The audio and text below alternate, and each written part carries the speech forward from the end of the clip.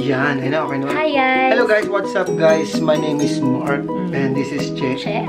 Ayan, so today guys, tuturuan tayo ni Che kung paano gumawa ng Korean chicken. Chicken, yes. Siyempre, siya po ang gagawa, ang aking partner. I'm the chef for today guys. Ayan, so samahan natin. Tara. Nyo kami dito sa aming kusina.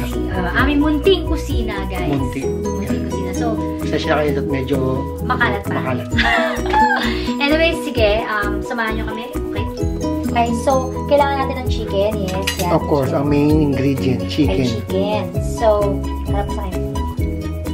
So, ang chicken namin, hindi na kami bumibili sa SM. So, si Ate Flor Bores, siya yung nag-deliver sa amin ng chicken. It's 150 pesos per kilo. So, meron kami, dahil lockdown, meron na kami for 4 kilos. So, tingin ko naman tatagal na sa amin. So, tingin ko after lockdown, magkakaroon kami ng pakpak.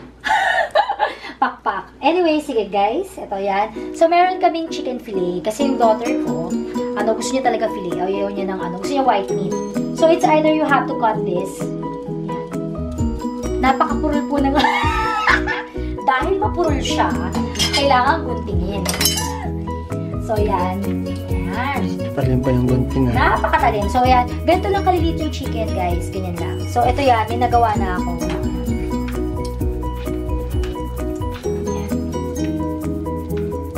Inugupit ko lang siya. Parang gumugupit lang ako ng papel. Kailangan kasi, maganda kasi parang maliliit lang siya. Yan. Mas, feeling ko, mas okay sa akin yung maliliit. Yan. Hindi talaga po ako marunong magluto. So, parang feeling ko, my own version of everything. Oo, my own version yan. Yan, nahihirapan na ako makapal. So, yan. Pwede mo nang ikat.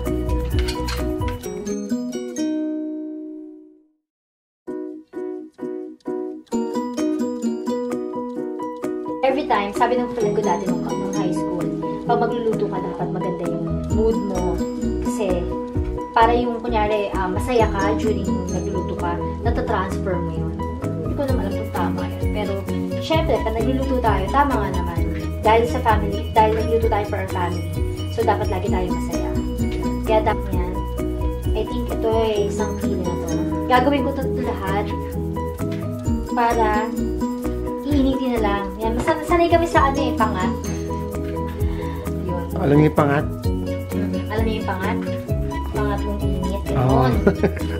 Pero okay din naman. Kasi parang, normally kasi, pagka yung ordinary na hindi lockdown, hindi kami nakaka-dinner dito. So, meron na silang prepared. Na lagi kasi kaming pilito. Actually, bad nga yun. Tapos, pag sinipag ako, nagluto ako ng vegetable, ganyan, yung isang vegetable. Tapos, inaano na lang nila.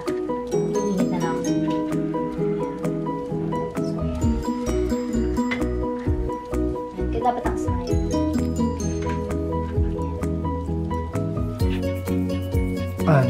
Hey guys! So, ngayon, going back, I slice it like dice. Yan.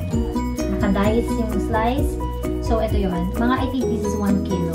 So, wala kasi kaming rice wine para sa pagmamarinate. So, ang ginawa ko, sabi naman kasi niya parang milk pwede. So, yung, alam mo naman, nagre-research. Ito yan. May ibab kami. So, I put it here. Ayan. Parang feeling ko masarap siya. Then, kailangan ng salt. So, ginagamit namin salt is yung, ang tawag ito, pink Himalayan salt. So, Himalayan? Oo. Gumagawa ba ng Himalayan? Oh no! Hindi gumagawa ng Himalato. At ayan, Himalayan salt. Wala na nga eh. Actually, ubos na. Kaya ba yan tinawag na Himalayan dahil gumagawa ng Himalayan? Yan. Sa'yo, walang Himala. Yan.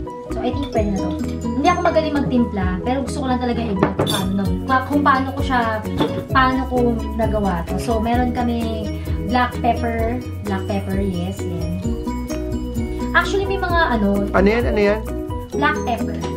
Kaya ba yung tinawag na black pepper? Kasi black siya. Tsaka mo. Tapos, rosemary. Hindi ko alam, pero lagi ako talaga naglalagay ng rosemary. Tapos, yun. Yan. Gusto ko kasi medyo ganito yung peg ng lasa. Tapos, maglalagay din ako ng Italian spice. Kasi ganito rin talaga yung peg na gusto kong lasa. So, parang kailangan ko na siya Italian space? Italian spice. Yes, gusto gusto ko ganito yung peg ng lasa niya. Kaya yun. Tapos parang, kasi nga parang ito yung magiging malinaw na lasa. So again, yan. Ito na yung itsura niya. So isa-set aside ko siya ng for an hour. Tapos i-deep fry ko siya. Pero dapat merong butter. Yung butter, hindi ko, I don't know kung gagawin kong butter, pero parang feeling ko i-coat na lang siya sa sa cornstarch. Wow, cornstarch. Tapos parang feeling ko dapat alatan ko pa. Meron kasi kaming chicken breading. Kaso, parang feeling ko, pagka nilagyan na siya ng sauce, parang mag-iba. So, parang kailangan, plain lang yung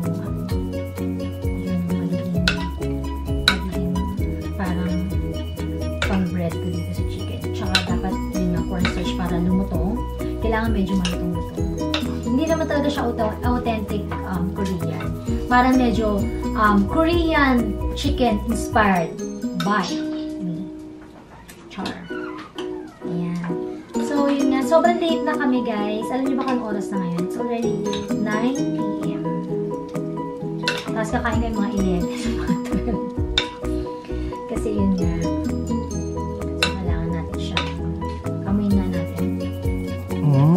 Kahamoton.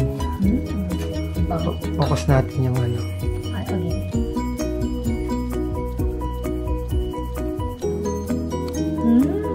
Masarap. Ang amoy niya. Gusto mo tikman kahit ilaw? Yucks. Ayan, si Mark po yung nag-video sa akin ngayon. So, ayan. Yan. So, ano pa bang kulang? Para sa isang taong hindi marunong magluto, sobrang challenging po talaga to. Sobrang challenging to for me. Kasi kalimitan na naluluto ko para sa aking family. Sa either maalat na maalat, matamis na matamis. So, gano'n. Wala talaga akong talent para maging sakto lang yung lasa. Pero sana hopefully, dahil I'm so happy today, maging masarap ang lasa ng Korean chicken inspired. Gano'n. Not talaga necessarily saktong-sakto. Pero, yun nga, sana closer. Kasi wala akong, nag-try ako kayo na humanap ng rice wine sa mall. Ay, sa grocery, wala siya. So, paano guys? Balikan natin ito after. Set aside natin ito. I-cover natin ito. So, see you later. Hey guys, going back, nababad na natin siya, na-marinate na natin siya. So, gagawa tayo ng butter. So, meron cornstarch. Inubos ko na. So, ito na natin ang cornstarch na. I put pepper, a little bit of salt, and I put oregano spice, and other spices, and I put water on it. Ayan. So, ayan. Ito yung gagawin natin butter. So, kailangan natin siyang haluin na parang medyo pancake yung tenga. Pancake style. So, tingnan nyo guys yan. Dito ko nilagay kasi ang bala ko alugin. Tapos, last minute I change my mind. So, ganito. Ay! Oh my gosh. Nasobrahan yata ng water. So, ito yung magiging butter kasi na para maging nagkakaliata ako. Nagkamalagyan ko ng all-purpose flour. So, sobrahan kasi ako ng water. So, ang gagawin natin, dapat kasi medyo pancake ang peg nito. So, dapat lagyan natin siya ng all-purpose flour. Hindi po talaga ako proof, guys. Gusto ko lang talagang i-vlog kung magiging successful ba yung aking Korean inspired chicken. Ay, naku, nasobra naman. Ano ba talaga to? Wait, lagyan natin ang tubig. Hala!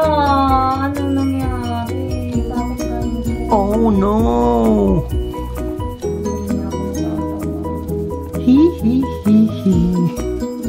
Kailangan kasi sabi na panood ko, dapat medyo kailangan pa bakit ang lagyan ng cake? Pero kasi kung nabasa. Anyway guys, yan. I think it's okay. ko siya lulutuin lahat.